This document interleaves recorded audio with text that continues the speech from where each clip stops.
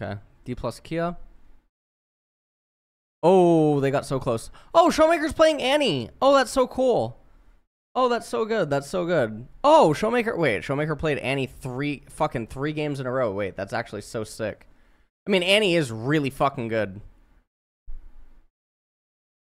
I hate to say it, but this is my boy Showmaker.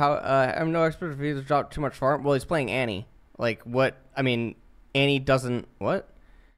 And it was if it was Annie's support, the goal difference between him and Trophy would probably remain about the same. Really wonder how game 2 would have went if he pulled the trigger when he blast coned into 4 that mid-river brush.